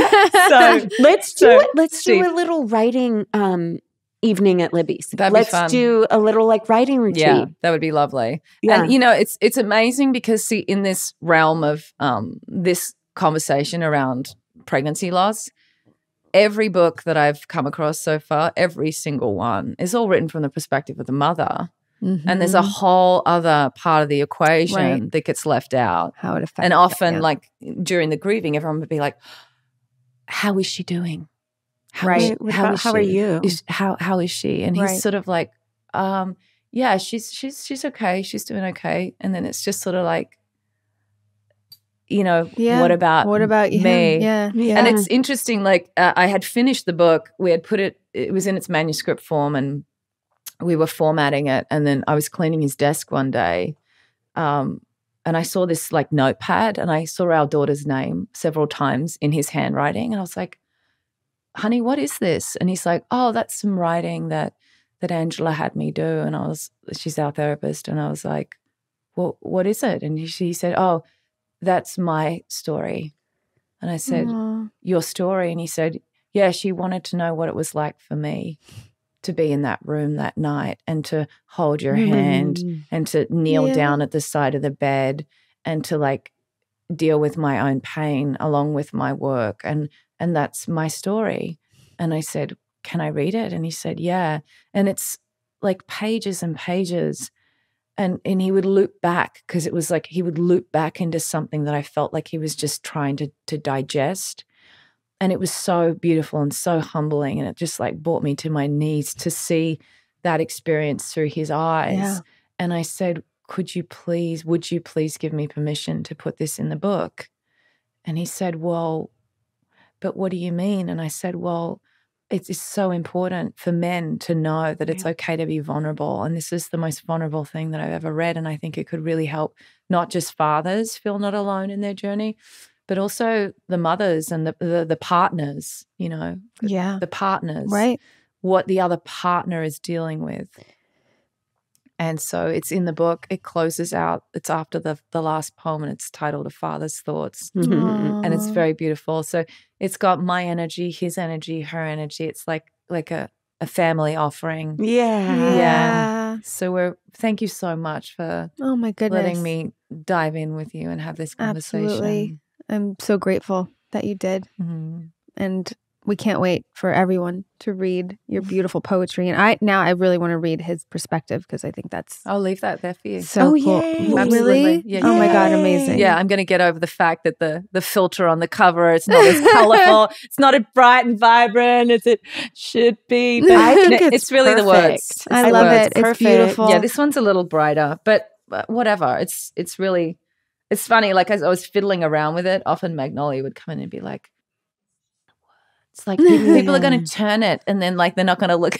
We don't even care. Yeah. Yeah. It's beautiful, It's Libby. beautiful. As are Beautiful. all of your You're sharings beautiful, and everything. offerings. Thank you so much. And there's some photos in there of her as well, of me and him and her and my mom. Really? And yeah, there's a very powerful moment. We were all waiting for Steve to hold her. Yeah. Because it was I was holding her and then I'd offered a few times and he said, no, I think I'm gonna wait. I think, you know, and it was just this moment of like everyone had held her except him. And the midwife said, come here. And she took him out into the hallway and she said, what's going on? And he said, I can't do it. I can't bring myself to do it. If I hold her, I'm never gonna be able to let her go. And if I hold her, I think it's best if I just don't hold her. And she said, listen to me. I know you. You need to go in there and you need to hold your baby. Because if you don't, you are going to regret this for the rest of your life. Yeah. And he said, okay. So he's like, so what do I do? Like, do I put her on my skin? And she said, yeah. So he unbuttoned his shirt and he opened his shirt and then he like held her on his body. And so there's a picture of him just sort of like holding her all bundled up in there. And it's just a very, very powerful moment. Yeah, but it's a never-ending love story, really. It's like, well, what is your book about? It's kind of like it's a love story. it's like, what do you mean a love story? It's like, well, it's the love that created her, right? That was so unreal. What was it like when you held your baby for the first time? Like looking at, like, right? Because it's like your love and his love came together. Like you created that child, is born out of the deepest expression of your love, and holding that manifestation of your love in physical form in your hands is just like so mind-blowing, right? But like it is a love story. It's a story of love coming into being and love leaving, and then the love that was left behind, the love that continues on. Like it never ends. It just never ends. And there's nothing in this world that can stop this love. The love you feel for your father, the love I feel for my mother, like the love that we share for one another. And I think the biggest invitation in this experience, in any experience in our lives when we're challenged, is to go inside and really love ourselves. Like That's it. I think that's one of the biggest life lessons I've been working on, is like loving yourself, but not just loving yourself when things are good, but like loving the grief, loving the anger, loving the rage. Like, oh, I don't want to love that. I don't want to love that part of myself. But it's like, that's not love then. Right. That's conditional. Yeah, Like for sure. love is saying yes to it all. Yeah. Yeah. Get showing up in that ring. Oh, are you okay? Yeah. Showing up in that ring. Yeah. Exactly. Yeah. That's it. I really appreciate the simplicity of that image, because you're either in the ring or you're out of it. Right? Yeah. It was something so simple. And she said it to me so many times. And I was like, fuck, I'm in that ring a lot. The ring of fire? Yeah. that too. Yeah. That's so true. This has been amazing. It's been incredible. And I'm going to go online and order my copy. We'll leave that one with Rachel. Absolutely. Well, I'm still ordering one, supporting from Book Baby. Because the proceeds go. Yes, so that makes sense anyways. Yeah. But thank you so much, Libby. I love you for Libby. having me. I love you too. Love you so I love the work you're doing as well. Thank you. Thank you.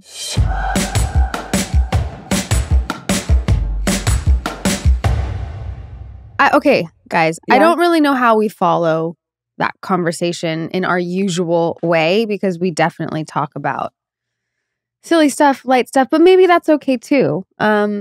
It's just, it was such an impactful conversation. That I don't really know where we go from here. Well, I will tell you this, if it makes any difference to you.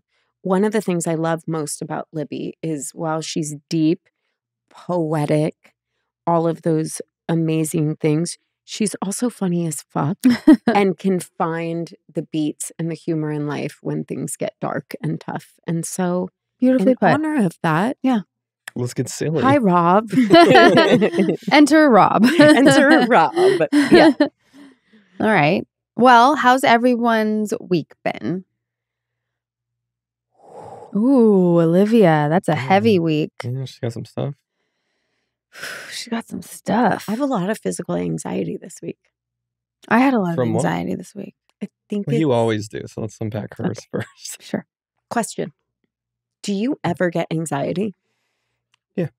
So the calmest anxiety I've ever seen. About Yeah. It's the most This is me casual with anxiety ever. Yeah. Anxious right now. Yeah. And that's how it goes. Fucking spinning right now. So this week, my anxiety has been really heightened.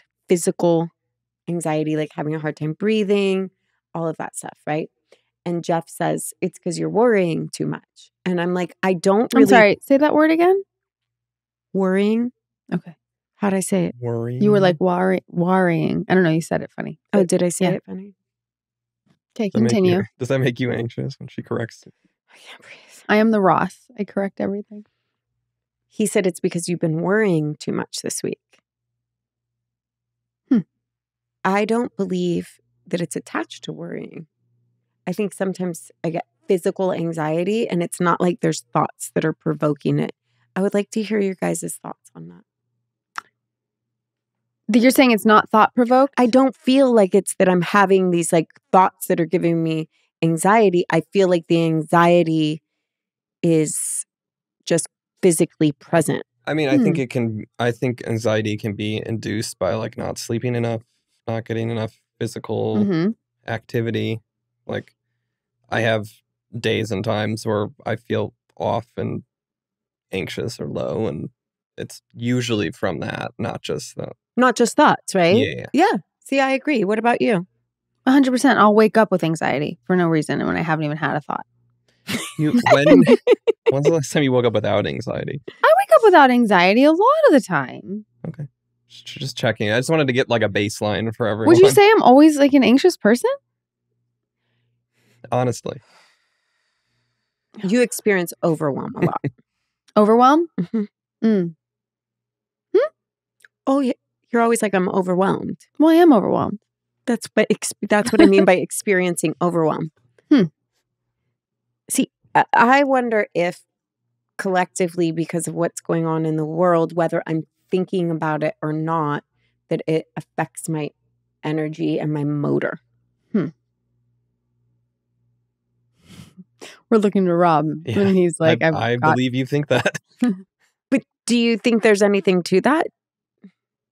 Do you think there's things like collective energy? Because everybody I've talked to this week, I'm like, how are you? Really anxious. This week, I feel like everyone, same for me. It's like heavy, anxious something. Right. Not for Rob.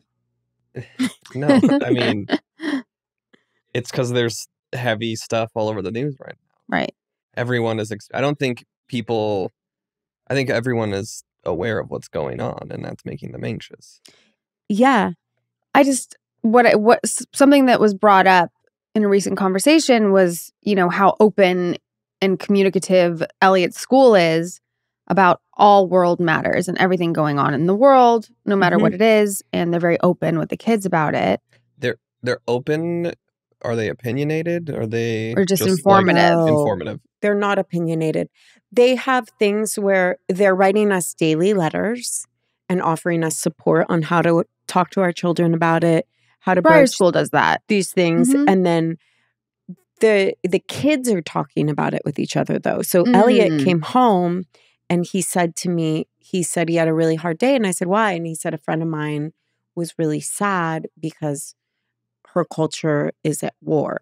And I said, okay, let's talk about that. So we sat down with him and we had a conversation of what that means and what's going on and what we can do as loving citizens to offer some sort of support for his friends that are going through really big feelings.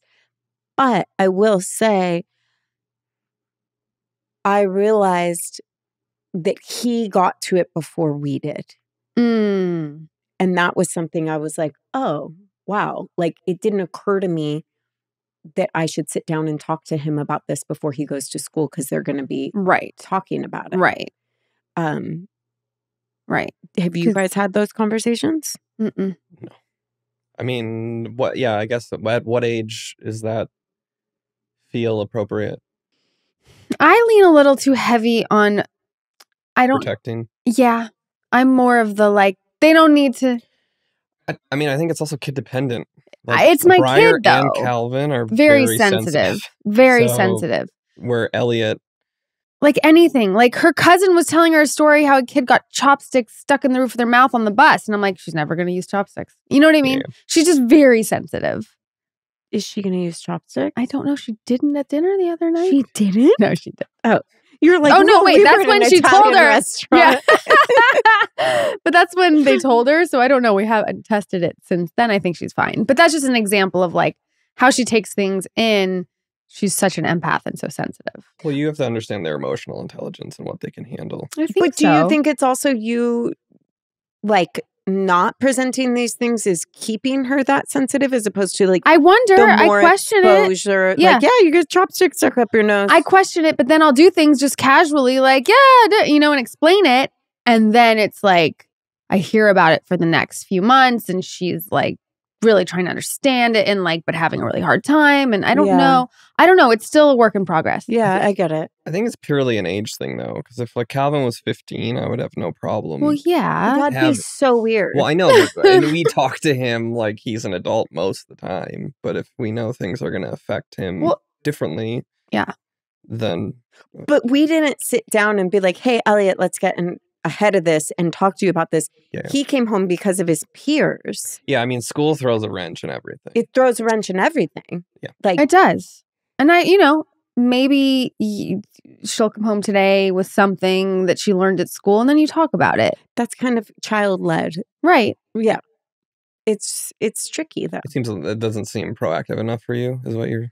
I would have loved... You would have loved to I have would the have loved conversation to first. have the conversation first so that when his friend did come to him, he had a little bit of understanding of what was going on and not being completely like, what? Caught off guard. Yeah, he was caught off. Spiraling for a few hours. He was caught off guard and he had a really rough couple days over it. Well, Like, it's, it some of these affected him very topics are deeply. very complex and hard to process and understand, for Right. anyone, but also young minds, I think, Yeah. It's tough. I don't know. School, sometimes I'm like, do we just do Teresa Palmer style and like, No school. no, they go to school. But just, I mean, Yeah. Homeschool.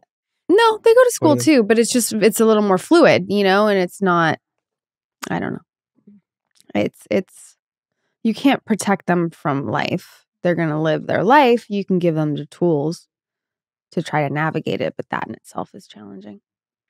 Yeah. Tough, man. Whew. Fuel house. All right. Any evil houser. So today, I said something to Shepard because he was being like a little brat. And I said, hey, I made you. And then Elliot's like, did you eat our embryos? And I was like, what? He's like, well, did you eat our embryos? Like, is that what happens? You eat the embryo and then you grow the baby and then you have the baby come out of you? And You said yes. I said every last morsel. I didn't know what to say because I haven't had that conversation yet with him. About sex and how it happened. Yeah, of like the actual, this Mhm. is what it... I know Jeff would. Jeff would be like, well, Calvin has had the like clinical version of it. The penis goes in the vagina? Yeah. Really? Interesting. He was like 4, I think. He asked, and we were like, yeah, this is it. Yeah. I'm wondering, I think it's time for Elliot, to be honest. I think telling him at that time, though, it like didn't really mean much to him either. And it was just a very like scientific, this is what's happening. And there wasn't a lot of baggage or weight behind it. Yeah. Which now you might have a little more. You haven't told Briar. She doesn't really ask the questions often.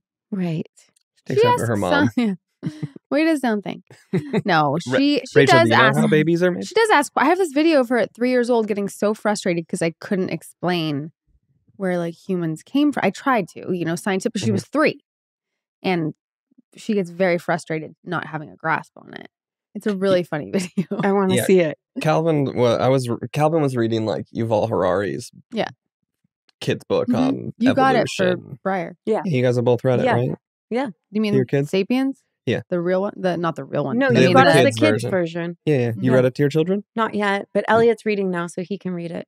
Should give him it. It's next to his bed. Then he'll know. Yeah. Calvin loved it. Yeah, I mean, he has a scientific mind because he does. did say the other day, he's like,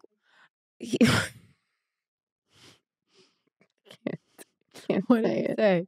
What did he say? He was like, can you explain to me what is a vagina? And I said, it's a vagina. It's where, you know how you have a penis and the pee comes out and it's outside of your body. Ours is like inside and comes out. And he's like, but does it, he said, does it look like Strawberry, our dogs? He's like, does it look like her little butthole? He said that little fat little butthole that's I died. I was like, I don't know what to say, kind of. That fat little butthole. Does it look like Strawberry's fat little butthole?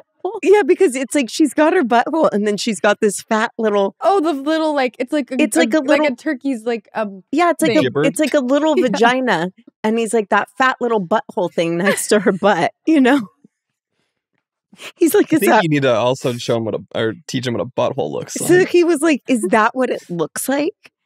And he was like, how many holes are there? And I was like, oh my God, there's a urethra. And then there's a hole where the baby comes out. And he was just about to ask, can I see it? And I was like, what do you do? Do I go like Google a diagram? Yeah. That's what you do, right? Yeah, you don't. Oh my God, Rachel. Could you imagine? Do you think anyone's ever done that? I don't know. I mean, I'm sure someone's done it. Ooh. I don't know. Also, you don't just pull up like Also- Pornhub either. No, but also No, you like a have drawn- a drawing, Yeah, like I a know, like diagram. getting health An class. anatomy And picture. if we're ranking the wrong things to do, first is showing your own vagina. Second is I'm in a pulling different up position because Pornhub. I have a girl, so That's she has different. the same thing, you know. But still, like, of course that's different. yeah. Yeah. It's like, can I see it? Is it Well, that she asked little- about a penis before. Well, she's probably seen a penis. She sees like, Like yeah. penises are out. You know what I mean? Like a vagina is more mysterious where like you have to like you'd have to like, you know, go in there. What are you looking at? She's The getting giant's underneath vagina? to look up inside. Well, is if what you she think was about doing. like a kid in the shower with you, like they don't know what your inside of a vagina looks because like. you don't see it. That's what I mean. Right. You see a penis. I Yeah. hope. Yeah.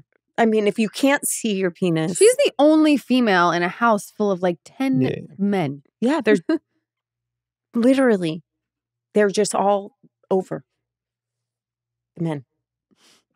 And so he was like, it's got to be like strawberries. The fat little butthole. Oh, I have a good one. Someone wrote us. This What? really Yeah. made me happy. And I was like, I got to share that with them. You know how we put the video of like, do you tell someone if They have food in their teeth. they have food in their teeth? Oh, This- yeah. This girl wrote in and said that her dad didn't have the heart to tell some women at the airport that he wasn't a taxi driver, so he drove them all the way. That's amazing. I I was love like, him. that is next level. Uh-huh. He didn't want to tell them. No, so he just He gave him took a ride them, home. yeah. But was he there to pick up his own family I members? don't know. I wonder if I could find it. It was so good. That's so funny. What, Rob? What do you have? Got a question. What? All right. How do I, a 36-year-old male, end a relationship with a person, 32 female, who refuses to leave my house? Ooh. What? My girlfriend, 32, has been living with me, 36, at my house for a year and a half. I have a teenage daughter from my previous marriage that stays with us half the time.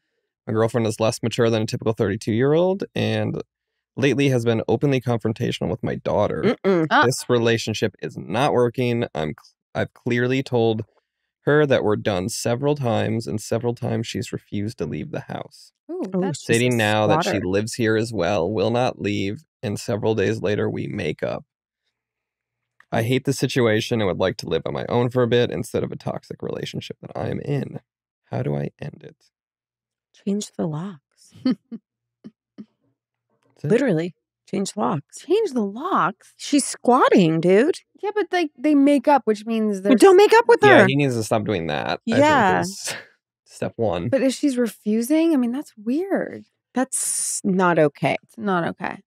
Unless she doesn't have anywhere to go, then you Then say, he should say, hey, you know, he could help her out, yeah, offer support. Like, what do you need to figure this out? yeah, I'll help you.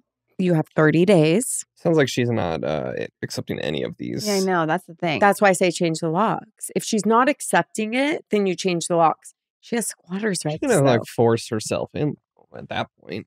Come home and the daughter comes home. Like Then she's you gonna move. get in. Then you move. You move. You sell your house and you yeah, move. you move. That's practical. Yeah. Well, what else are you going to do? I You call the know. cops. They're going to be like, she has every right to be here if she lives here. There's squatters' rights. In California, I don't know Oh, if that applies. right. You don't know where they are. That's a interesting. My thing biggest that- thing is that she's trying to say things to the daughter. Yeah. Yeah. When I read that, I was like, that's You don't step over those boundaries, as far as I'm concerned. Oh no. right? No, Right. What if she was like, I'm fine with it. I'm fine with it. Yeah. My man comes first. I Never. don't know. No. Mm-mm. Hey, you got it. She's got to go. So what would you do? I would probably, if I had the means to do so, just get an apartment, have it all set up, and be like, you have a place to stay. You're gifting this person an apartment? Damn. No, just for like an Airbnb, whatever. Not like a lease that you're on for a year. But fine, I get them a place to stay. You're going to put your credit card down on that? And you're going to be liable for any damages to Rob, this why new you gotta be Airbnb? so I'm helping you think these things through. okay. But just having an option and a solution might help him out if he has the means to do so. Is all I'm saying.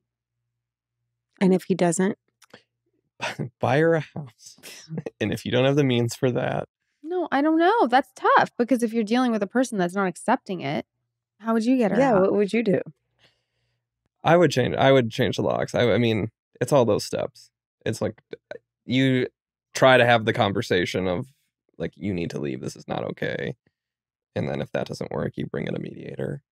And then if that doesn't work, when Change she the locks. leaves, you pack up some stuff, Yep. Put it in storage. change the locks, and Because like assuming, this person has nowhere to go. You put their stuff in storage. That's what I would do. you get some nice bins and put them on your front yard. Yeah, but then what if people take them? Have you ever gotten so mad at someone that you put their stuff out on the front yard like they do in the movies? No. Oh. Have you? I have. Have you?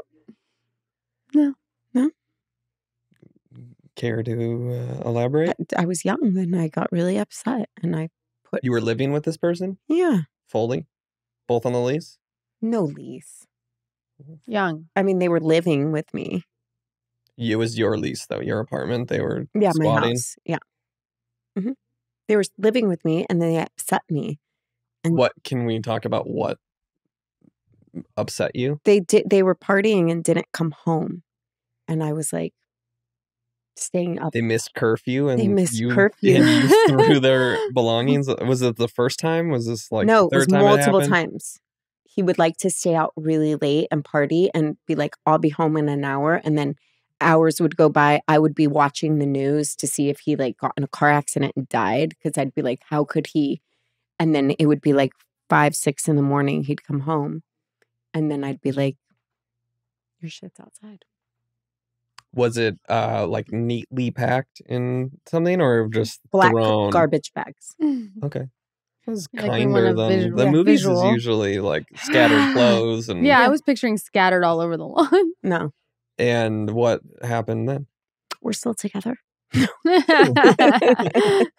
You got pregnant also? I mean, I think it never really turned into anything. He always just came back in and brought the bags back in the house. Oh, so you didn't change the locks or I didn't change the locks or anything. No. didn't barricade the door? Well, I didn't really want him gone. You know what I mean? That's the problem. That I think is the So it was a difference move. between this guy and my previous situation. Yeah, this guy Mm. sounds like he's done. Yeah. I wanted to be done to prove a point that it's not acceptable behavior, but I didn't really want to be done. It was just You were playing games. Yeah. No, I was just angry. She was proving a point. I was proving a point. That's how I we was prove like points. doing the Beyonce thing. Would Everything you own in a box to the left, What would Jeff have to do to get that right now? I think there's only one thing Jeff would have to do to get that. Sleep with the secretary. That's it. That's it? Sleep with someone. Yep. Anyone. Anyone. Yeah, Anyone. it doesn't have to be the secretary. It could be anyone. If he cheated on her. That would be the only thing that would merit something like that. Do you think you could ever get over him cheating on you? I don't. I really don't. Even like, is there a circumstance or scenario in which like there's the drunken one night stand and then he's there's sober. the We like, always argue about this. Yeah. and then there's the long-term relationship or like secret fall in love? Oof. emotional. Well, here we go turned again. Sexual. We always argue relationship. about I know. We Oh, differ. yeah. We are aligned Yeah. on this one, and And you're you're like- done either way. Well, Done. She's done if it's physical at But all. you're Yeah. okay. Then the question then I think is, Jeff would be done too, to be honest. Like, I don't think Jeff would tolerate that or forgive me if I did that. how far are you willing for an emotional relationship to go? Nowhere. I mean, I don't think, to me, like we've said, that's not as damaging to me as sleeping with someone. Because How far would it have to go? Like flirting, him telling someone. He tells someone he's in love with them is not as damaging as sleeping with someone that he didn't care about. No, because to me, that's fantasy. So you're fine Like, with I him don't think having that's real until you've consummated the. We so strongly thing. disagree on this. You'd be okay with the like I fantasy. would not be okay Well, no, I know, with but it. you. But I'm like just a saying one's more meaningless, forgivable to a me. meaningless doesn't have feelings for. Just literally the physical act is worse than him falling in love with someone else. There's meaning if it's over behind just, it. like, There's no text such thing as meaningless when he knows how deeply it would devastate me and he made that choice. That is a very meaningful choice he made. That's not what. But what my example is literally like, let's say he was still drinking and not thinking about it and just did a or he physical relapsed. act. He had a trip to Vegas. Sure. Relapse. Just not, Yeah, nothing I attached mean- to it, just a physical act. I'm not defending it because I'm not saying I'd be okay with that, but I'm just trying to prove the point that like in that. No attachment. Yeah. No attachment, and I think is our point in Right. physical one. If Yeah, it it's hard for happens- me to imagine because he doesn't drink. Like if he was drinking, I think anyone's capable of cheating. I don't think there's any such thing as like, no, when people are like, so-and-so would never. Yeah. I'm like, I don't buy that. I think Right. everyone is capable of cheating. And I think if you add alcohol to the mix, everyone's even a little bit more capable. Mm. And so I take great comfort in the fact that he doesn't drink. Honestly, I don't know if I could even be in a relationship with him if he drank. We're just talking hypotheticals though. Yeah, but Yeah. hypothetically, if he drank, I wouldn't trust him as much. But you were with him for a long time while he was drinking. Yeah, and if he would go to Vegas and get drunk, I would get fucking pissed. Mhm. Because it's not about him. I don't trust alcohol. And she's so hardcore about I certain know. things that you can't. There's no penetrating. Mm-mm. Well, the hard part is like, I hope I never have to deal with that. Right. Well, I mean, I think we all hope we don't Yeah. have to. So We're you just- you think you'd move past it? I don't. I think the question was more which one would be harder for you to get past. Which one would be harder for you? The emotional one, like a longer term emotional one versus a like quick drunken fling. Which one do you think would be easier for you to have? Easier for me to have? Yeah. Like which Well, I one don't- could I you don't see drink yourself either. slipping into quicker?